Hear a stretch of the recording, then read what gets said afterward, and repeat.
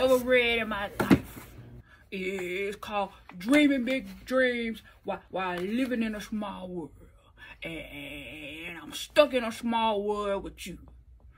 Do we talk about how you really a nightmare, not a dream come true? Do we talk about that in the book? James W. Chase is telling us every stage that you might be in when trying to achieve your dreams is so you won't give up.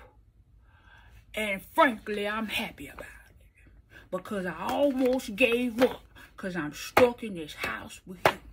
And right now, this book is saving my life. This book is keeping me from walking out in traffic.